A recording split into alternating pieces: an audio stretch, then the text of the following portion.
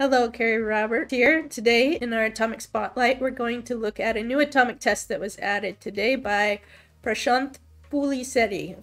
In the description here, they talk about how we can use NSlookup to query a text record on some domain, and whatever's returned, we could use that to execute. So it's kind of obfuscation mixed in with command execution. In this case, the new test was contributed to Technique 1059001 Command and Scripting Interpreter using PowerShell. In MITRE, that falls under the tactic of execution, but it could also easily fall under defense evasion, as we'll see during the demo today. There are many examples of malware using this. Here we have a tweet by Josh showing some malware that did just that. PowerShell, it uses a dot to execute whatever gets returned from a NSlookup on inventivecyber.com. So whatever that text record is what ends up getting executed, although it's not easy to, or it's impossible to tell what that's going to be just from looking at the code here. So let's play with this. The first thing we need to do is set up a domain with some text records. I'll take you over to my Namecheap account where we could set up some text records, and I can show you how easy that is to do. And we could put, with text records, we can put anything we want in there, including PowerShell commands. Okay, here we are in my Namecheap account. I own a domain called dcatraining.online. So within here, I can go to my advanced DNS settings, and it lets me put in custom records. So here, to add this text record that we can end up using to execute PowerShell code, I will add a new text record. And for the first one, I'll just put in who am I, click the check mark. And for the second one, I'm going to put in a download cradle, which I'm going to explain later, which is a link to a PowerShell script with a call to invoke expression and invoke web request here. Okay, now that we created those, we may have to wait several minutes, up to half an hour probably, for those changes to propagate through DNS servers on the internet. But we have our text records, which now we can go and retrieve those from the internet using NSlookup or any DNS lookup tool, and then have PowerShell execute what it finds here. Okay, now that we have our text records set up, we can start experimenting with executing what gets returned in the text records. So we can do an NSlookup with a query type asking for the text records, and we can do it on our DCAtraining.online where we created our text records, and we're going to do the lookup using Google's DNS server. So we have a few different text records. We have the who am I command that we added, and we also have the download cradle. Let's talk a little bit about what this is and how it works for those who aren't familiar. So first, I'll take you back over. I've posted something as a gist online, just an easy place for me to post some code, and here it is. It's some ASCII art, and it just writes that ASCII art to the screen in red. It's a little PowerShell script. So if we take this URL, we can go into PowerShell, and we can use something called Invoke web request, which lets us fetch things from the internet. And we can give it that URL, and in the response we can start to see the beginning of that ASCII art here, although it's hard to read. And what we're doing here is building up to understanding this thing that we put in the text record online for our DCA Training Online domain name. So IWR here is actually just an alias for Invoke web request, so an easy short way to say the same thing. So we could, instead of typing out the full invoke web request, we could just type IWR and we get the same response. So if we actually want to execute that code that comes back as a string and just gets printed to the screen, we can use a PowerShell command that called invoke expression. It also has an alias of IEX. So if we look up those aliases for IEX and IWR, we see they're just shortcuts for invoke expression, which is how you tell PowerShell to consider a string as a command.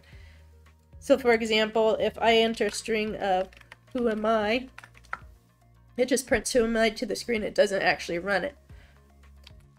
But if I wanted to run it, I could say invoke expression. So treat this string as a command or as code.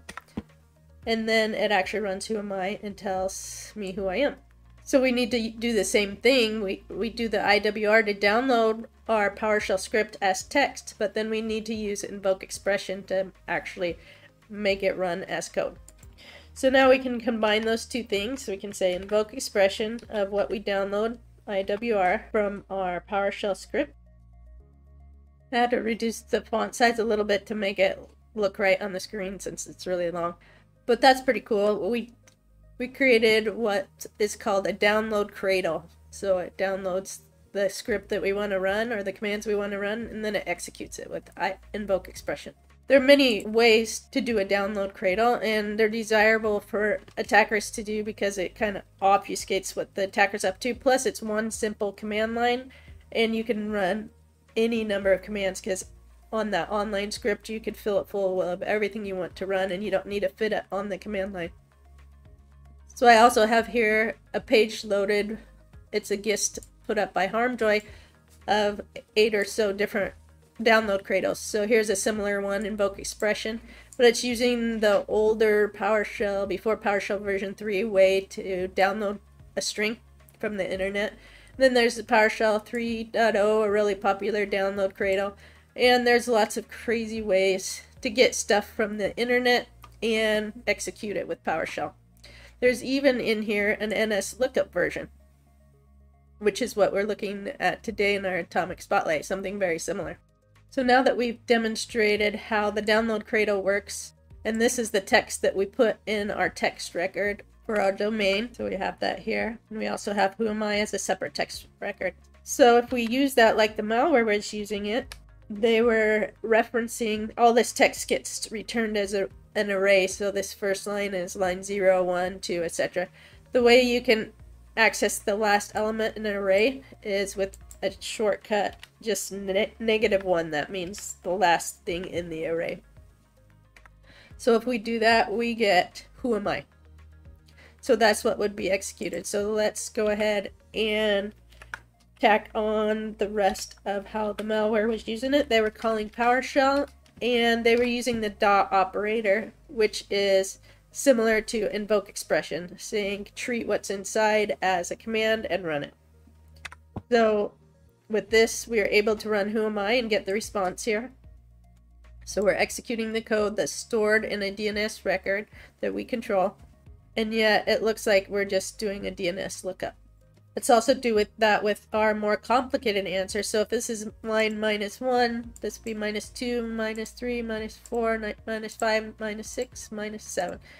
So let's try doing the same thing with the 7th from the last one, which should be our invoke atomic red team ASCII art. And there we have it. And of course, in malware, these commands that would be run would be something probably to give the attacker command and control of the victim computer. Now, how does all of this play into Atomic Red Team? Well, if we look at Atomic Red Team Technique 1059.001 and we scroll to the bottom for the last added test, we see this test, abuse NSlookup with DNS records. Red teamers can avoid, or malware can avoid, typical download cradles with IEX and IWR using a technique like NSlookup. So here we have something that looks familiar to us now. We're doing an NSlookup. In this atomic test, though, they're looking up example.com. We don't have control of example.com. Example.com really is just for examples. I'm not sure who exactly controls it, but they do have text records that we can look up. Now, because we don't want to actually execute something that comes from example.com, because who knows what will happen with those text records in the future, we don't really, as blue teamers and defenders, we don't want to be executing something that we're not sure what it's going to be. So for the atomic test, we've added this special function NSlookup. And what it does is it first calls the real NSlookup, passing the same arguments. So it's actually going to do an NSlookup with query type of text on example.com using 8888 as a DNS server. But then it's going to send that to outer space, so out to null. It's going to get thrown away. And then this function is just going to return an array of 2 items, with the last one being who am I. So this wouldn't typically be in malware, but we're redefining what NSlookup does to do the original thing, but then we're controlling what actually is going to get executed for the atomic test, which is just who am I. And in this way, it's a realistic emulation, because if we're looking at the telemetry from our systems, we will see that PowerShell calls NSlookup, does a text type query, DNS query of a domain, and then it executes the return response. Let's go back into PowerShell and now switch over to Atomic Red Team, invoke atomic test T1059.001. Let's show the brief details to list out all the tests, because we need to know what test number the DNS test is. And it looks like it's test number 22. So we'll specify test number 22 is the one we want to run. And before we run it, let's say show details without the brief and see the test. And we see that it's just creating that fake NSlookup function. So we can control what actually gets run regardless of what gets returned by the text records on example.com. And then the line we expect, the line we've seen being used in malware. So let's just take off the show details and it will run this. And as we expect, it just runs who am I, which was returned from the NSlookup call. So this is great because we just emulated a malware technique in a way that recreates the same telemetry, but also in a safe way for blue team testing.